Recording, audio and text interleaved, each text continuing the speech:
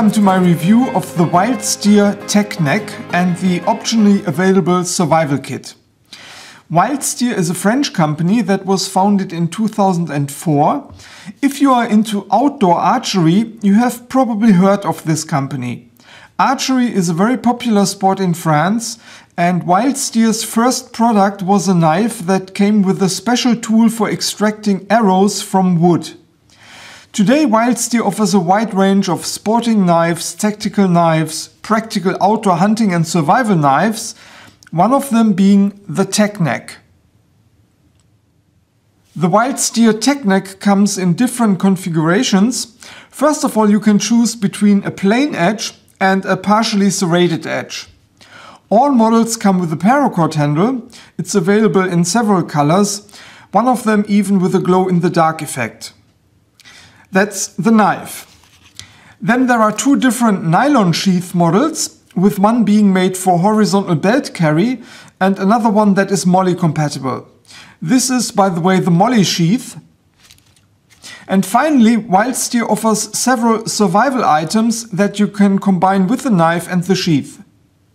You can either buy the knife with the fully featured survival kit, or you can buy each item separately. This is the complete kit. All components are high quality products. Of course, some are better than others, but we will get to the details in a few moments when we take a look at every single item of the kit. Let's start with the knife. Right off the bat, this fixed blade is a fantastic knife.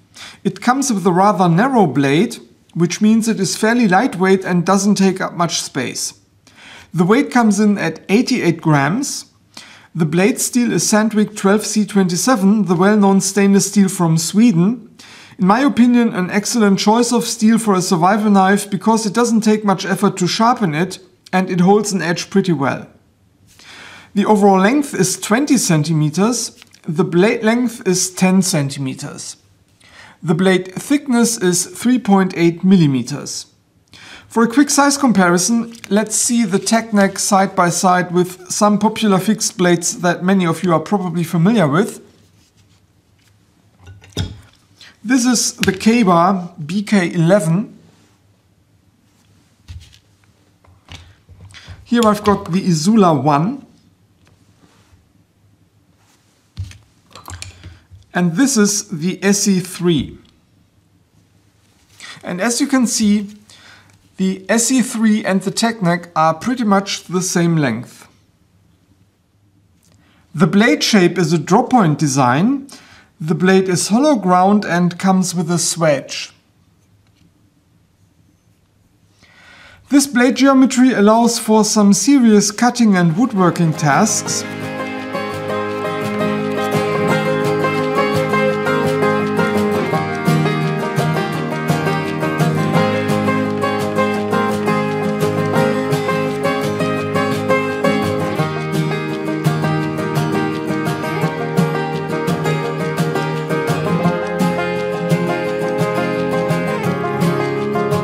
The handle is wrapped with paracord and provides a full 4-finger grip. The paracord may come in very handy in a survival situation. I guess there is at least 1 meter of paracord.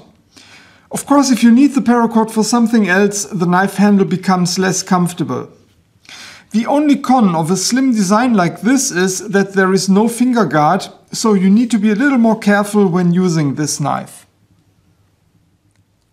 Now let's take a look at the sheath. It's definitely not the prettiest sheath.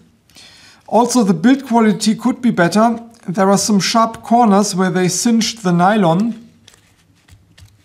But if your goal is to design a lightweight and compact sheath, I'm afraid you inevitably end up with a sheath like this instead of something like this.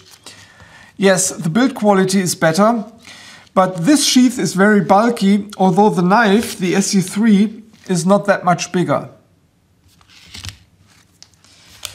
For what it is, this sheath serves its purpose very well. The knife is securely held in place. Actually, it's a very tight fit. You can carry the knife upside down as a neck knife without any problems. or you can attach it upside down to the shoulder strap of a backpack. Which brings us to the attachment options. The sheath comes with a belt loop for vertical carry,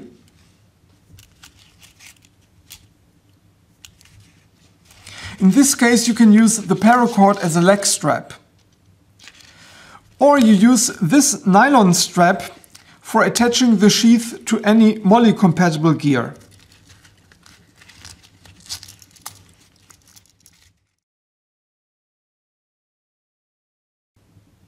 So much for the knife and the MOLLE sheath, a combination that you can buy as it is without all the other items. The Tech-Neck definitely makes for a great practical and lightweight outdoor or backup knife, no matter what your preferred carry method is. Now let's move on to the survival kit. First of all, let me tell you that I'm not a survival expert at all. I'm not trained in any way. I can only give you my very personal view on these items based on common sense and experience. I'm starting with the fire steel. Actually, there is not much to say about this fire steel. It simply works. It's a Swedish fire steel that originally was developed by the Swedish Defense Department. It's a fairly compact design. It comes with a wooden handle and a bungee cord. It works reliably in combination with the blade and creates enough sparks to get a fire started.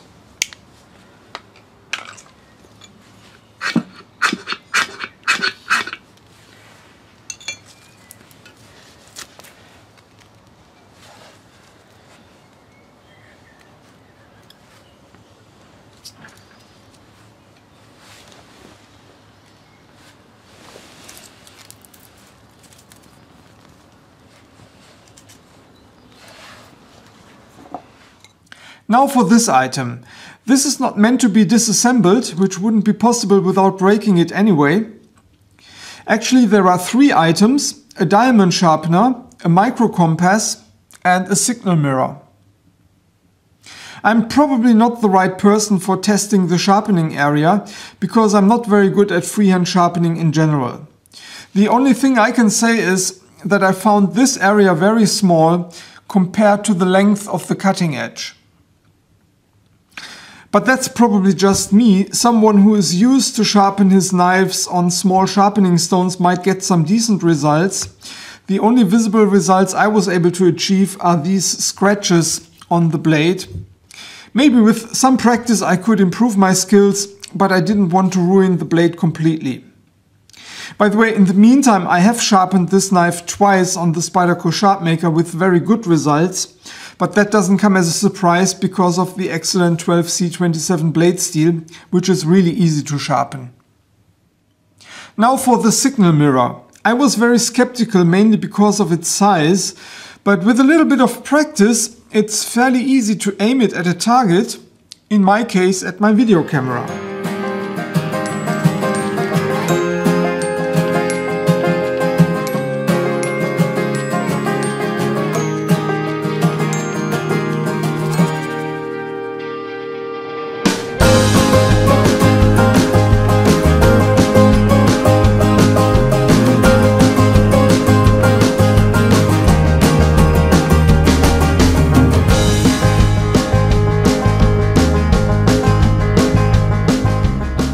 As for the micro compass, it is fairly accurate. Well, it is as accurate as a small compass like this can be.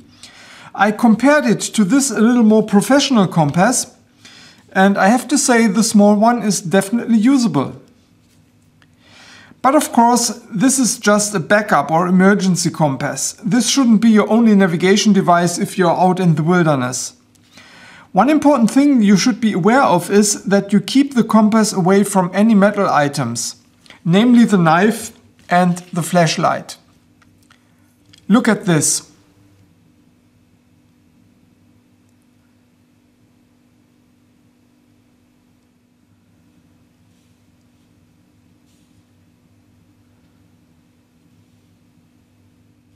So don't use the compass while it is attached to the sheath with the flashlight next to it and the knife right behind it.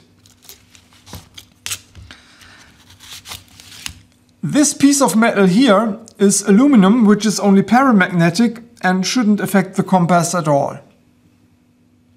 The last item of the survival kit is this flashlight, the Streamlight MicroStream. Actually, it's a very popular flashlight. There are lots of positive reviews on flashlight forums as well as here on YouTube, so I won't get too deep into details here. Let me give you just some basic facts. It comes with a C4 LED. The brightness is 28 lumens. It is powered by a AAA battery with a maximum runtime of 2.25 hours. There is some texturing on the body of the flashlight, which allows you to get a good grip on it. There is a pocket clip that can be used in either direction. Streamlight even calls it an unbreakable pocket clip. The MicroStream comes with a rubberized clicky cap. There is only one mode. The flashlight is either on or off. For momentary on, you can also hold the clicky without actually clicking it all the way down. So all in all, it's a great EDC flashlight, especially if you consider the fairly low price tag. But since the MicroStream is part of a survival kit here, you may ask, is it also a great survival flashlight? Well, of course, it depends on the survival situation you are in. But what I wanted to know was if the MicroStream is waterproof or at least water resistant. My mistake was that I didn't read the specs of the Streamlight MicroStream before testing it. I simply assumed that it is water resistant per IPX8 like my small 4.7's Prion. Now IPX8 means that an item is suitable for continuous immersion in water at a depth beyond 1 meter. So I put the flashlight underwater for a few minutes, which turned out to be a bad idea. Look what happened.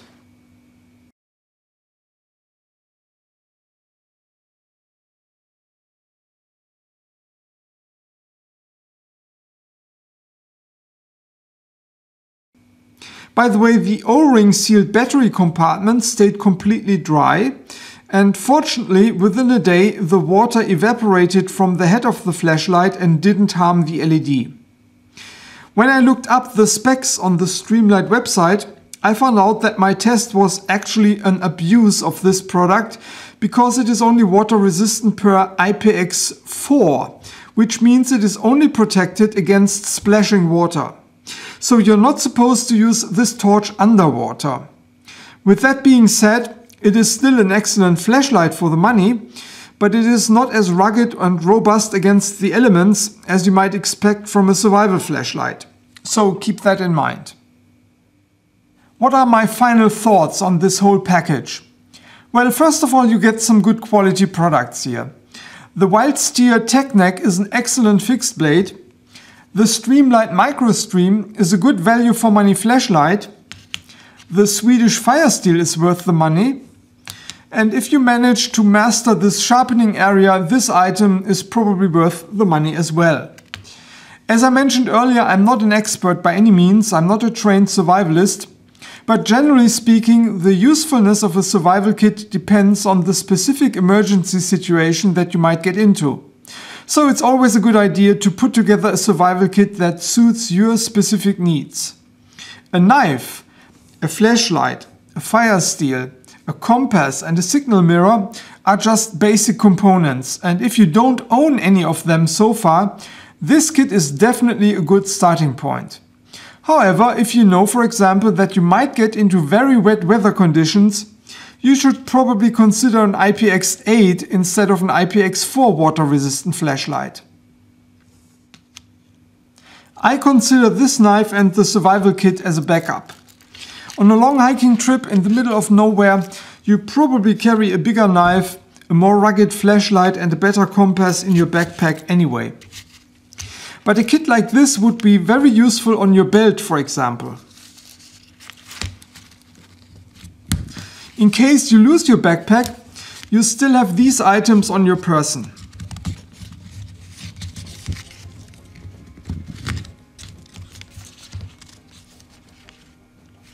Just let me know what you think and comment below. Make sure you visit the Wildsteer website, they offer many more interesting knives. Thanks for watching and take care.